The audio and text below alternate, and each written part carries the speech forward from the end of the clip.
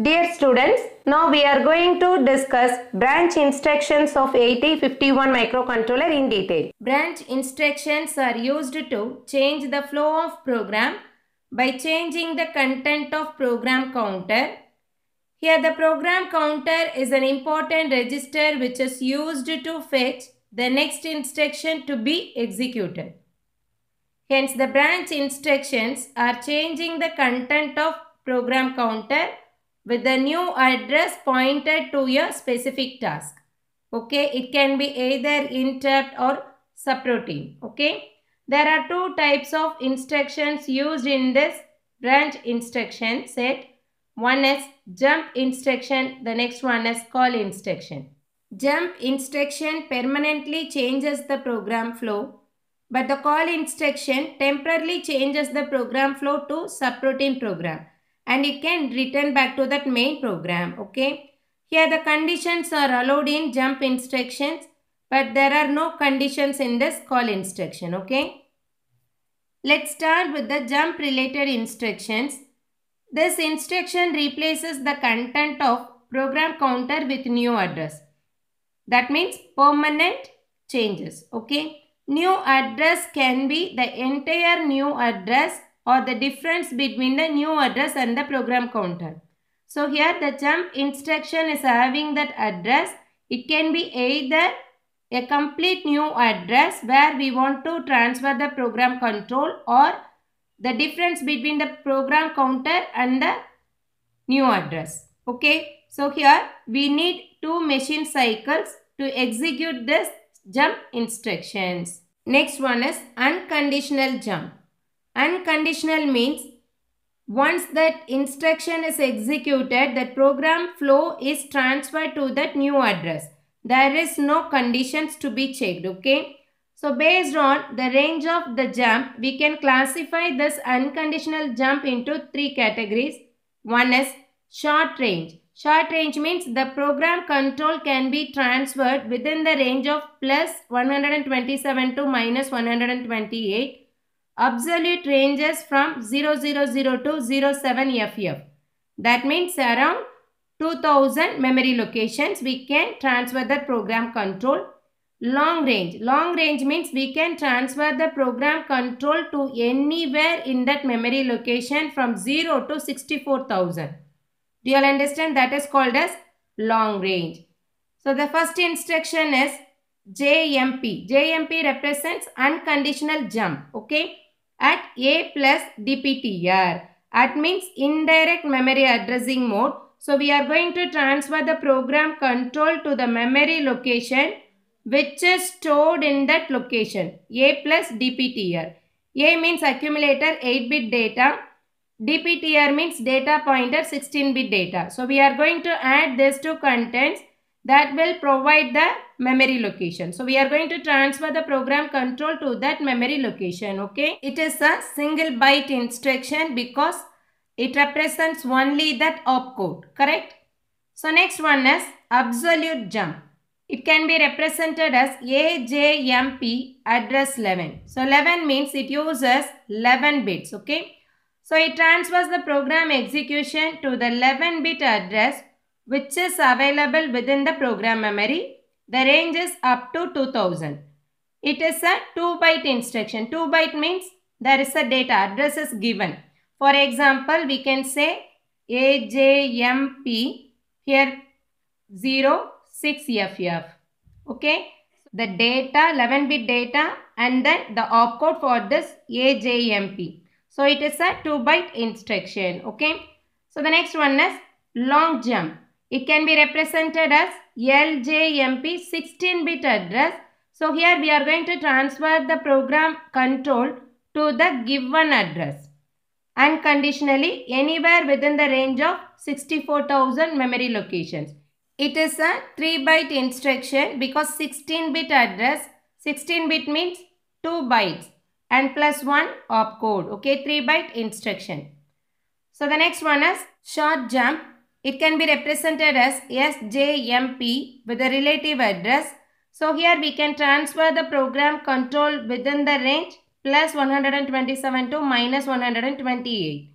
Okay, It is a 2-byte instruction because the relative address is a single byte. Okay, 1 byte for this relative address and 1 byte for this opcode. So 2-byte instruction. Next we are going to discuss jump instructions with conditions. The first one is JZ address. That means jump if accumulator content is equal to 0. If all the bits of accumulator are 0, then transfer the program control to the specified address given in the instruction. Otherwise, proceed to the next instruction in the main program. Okay. This is a 2-byte instruction. Example JZ00F3H. Okay. So next one is JNZ address. Okay. JNZ means if accumulator content is not 0, then jump to the given address. That is the meaning of this. Okay. It is also a 2-byte instruction. So the next one is JC address. So here jump if the carry flag is set. Okay, that means if the carry flag is equal to 1, then jumps to that specified address. That means transfers the control to the specified address, otherwise proceed with the next instruction. So then the next one is JNC address. That means jump if the carry flag is not set. Okay. JB bit comma address. That means jump if direct bit is set. The direct bit is nothing but the given bit in the instruction.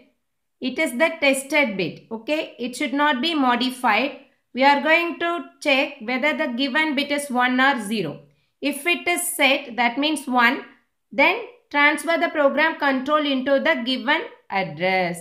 It is a 3-byte instruction. 1 byte is for this address, another byte is for this bit, and the third byte is for opcode. Okay. Next one is JBC bit comma address.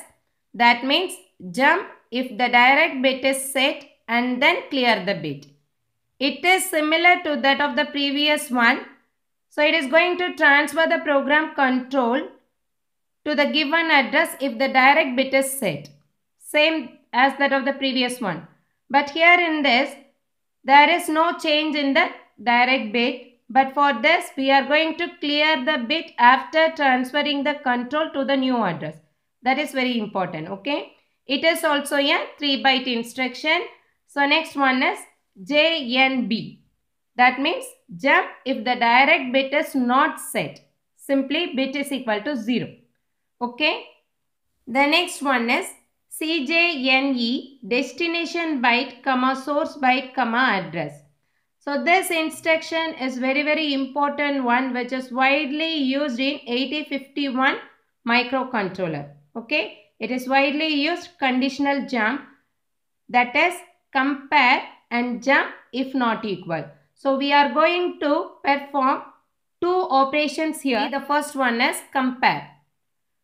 Compare the given destination byte and the source byte. If both are not equal, then transfer the control to the given address. Okay, so compare and jump if not equal. That is jump if the destination byte is not equal to source byte. It is a 3-byte instruction. 2 machine cycles are required to execute this instruction. Okay. So the next one is DJNZ byte comma address. That means we are going to decrement the given byte and jump if it is not 0. Okay. We are going to decrement the given byte. If it is not equal to 0, then we have to jump into this new address. Okay. It is also a 3-byte instruction. 2 machine cycles are required. Okay.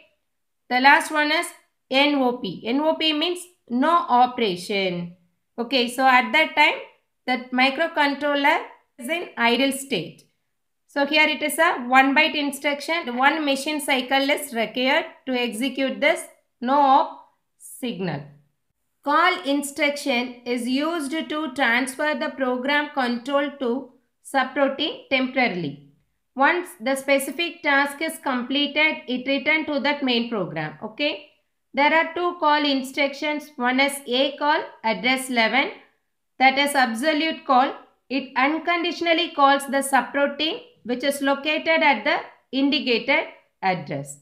So it is going to increment the program counter twice and pushes the 16-bit result onto the stack, because after completing that subroutine we have to return to that main program. For that we can store that address, program counter address, into the stack. Okay, that is very important in this call operation. Next one is lcall. Lcall address 16, that is long call, unconditional call to the subroutine. The same procedure has to be followed over here. Okay, so we are going to store the program counter address into stack. Okay, so it can be used at the time of return. So for that we can use the instruction RET. So it returns from the subroutine to main program. At that time it is going to fetch the address from stack and store it into that program counter. That is the function of this return instruction. Here RETI is nothing but return from interrupt. Do you all understand? Let me explain the function of call and return instruction. So consider this is the main program. Okay. So there are instructions. So whenever the call instruction is going to be executed, at that time the program counter is getting incremented by twice.